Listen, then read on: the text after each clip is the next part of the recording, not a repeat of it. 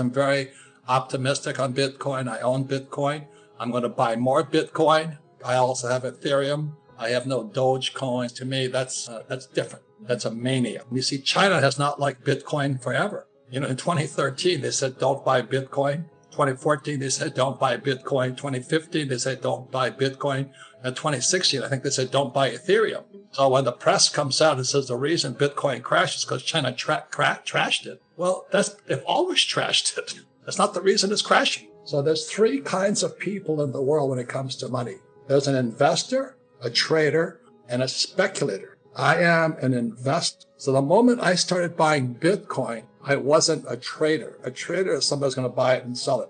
A trader, like in real estate, is kind of a flipper. They buy a house to flip it. That's what traders do. And a speculator is a gambler. And I would say most people who are chasing Dogecoins and stuff, and they're speculators. They're all kind of gamblers. That's not what I do. So I am an investor. I understand trading. That's what Andy Tanner and all those guys teach us, how you can make money going up and make money coming down. It makes no. When Bitcoin crashed, I made more. You see, and the guys who are losing money right now is because you're not a trader, you're a speculator. So don't say, oh, you hate Bitcoin. No, I think you're stupid. That's what I'm saying, but it doesn't mean I hate Bitcoin. Okay, so don't be a speculator, because those are gamblers. See, in 1960 and 1980, my generation, the boomers, didn't like stocks because everybody, at my time of when I was a kid, everybody said anybody invests in the stock market is a gambler. Now everybody's in this. So how did that happen? Well, in 1974, they brought this thing called a 401k out. I won't touch that. I would not touch a 401k or an IRA. Why? Because I don't have. They tell you exactly. They tell you when to wear the mask and get a vaccine. They tell you what to invest in a 401k. So today you have my generation, the boomers. They're hanging on by a thread due to historical events coming in. So now the stock market is at an all-time high. It's nuts. And the reason it's all-time high is because our CEOs are borrowing money from the Treasury to repurchase their own stocks. So we don't have a real economy. We don't have a real stock market.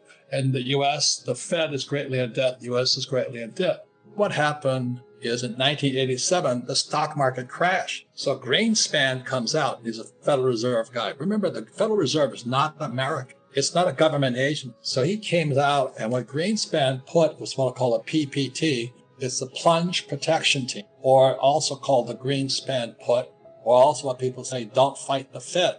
Basically, what Greenspan did is every time the stocks crash, plunge protection to protect you. So my generation, the boomers, are going, well, I don't have to worry because every time the market crashes, the Federal Reserve Bank and the Treasury will bail me out. So that's today we have our U.S. corporations are zombie. 20% of U.S. corporations are zombie corporations. It means they're broke, but they're being propped up by the Federal Reserve Bank and the government. That's communism. So anyway, stocks get protected. Gold is a good investment. Fed, all the central banks in the world now own. So they're not going to let. So here's stocks. The government will make sure it doesn't crash. Gold will not crash. You know why? Because the Fed doesn't want it. Because the reason I like crypto, the reason I buy Bitcoin and Ethereum and all that stuff is I don't like the Fed. When I talk to most of the young guys, they don't like the Fed either. But the problem is, and this is why you've got to be smart, is that the Fed wants to take this out. The European Central Bank, the ECB, wants to take it out. The Bank of Japan wants to take it out. The Bank of China wants to. So that's why all you crypto guys, you got to be smarter too. We're going into one of the roughest periods of humanity. And the problem is, from my perspective, is the dollar. And so if you understand the dollar, U.S. dollar versus the loonie, it was created in 1913, but so was the tax department. So what they're going to do, we have so much debt today, they're going to have to keep printing. But every time they do that, it creates more poverty. The system is failing. So we're going to have more homelessness, more unemployment, and the government has to print more money.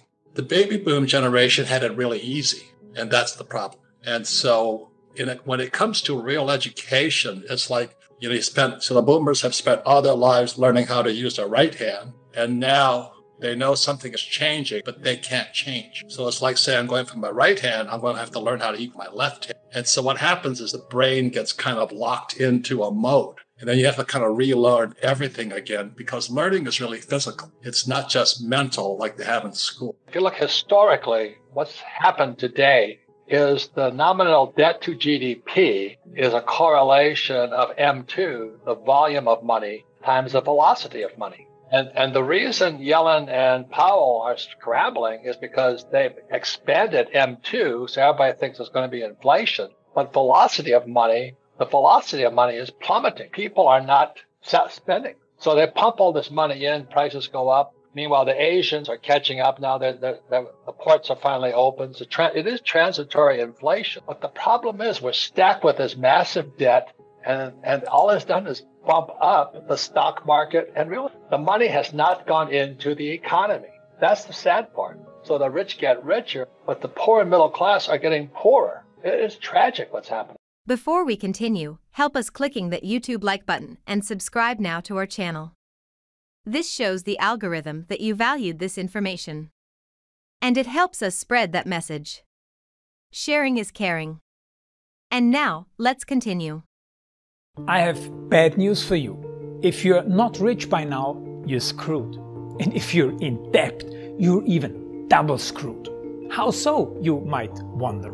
Well, the sad truth is that you're working your whole life to make someone else rich. The mega corporations, the banks, the politicians, everyone is getting richer. They get your money. And what is even worse, they get your time, they get your life. You are not even in a rat race, you're in a financial prison. But what could a solution for you look like? Honestly, I don't know, but I know what a solution for me would look like. It's very simple. I use whatever money I have and I multiply it with 1,000. This could make my life much easier and probably yours as well. If you have $1,000 available, and multiply this with 1,000, I believe that this could solve some financial issue for the one or the other. Of course, if you're ugly, you would have to multiply it with much more than 1,000. My name is Marco Stan, and this is what I decided to do. I decided to 1000x my money. This is not a joke. I know what you may be thinking. What is this guy talking about? How should this work? This is not possible. Well, I made a detailed video where I laid out my plan.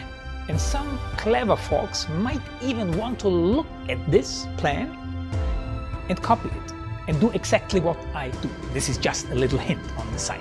You have two options. You leave, you forget what you have seen. You do whatever you're doing and you hope that somehow you get some other results. Good luck with that.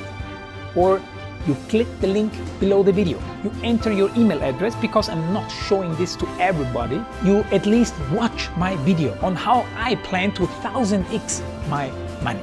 The choice is yours. Make the right choice. Join me. See what a different future you could have. See at least how I plan to do the 1000x. So click on the link below, enter your email address, and I see you on the other side. Your Marco Stan.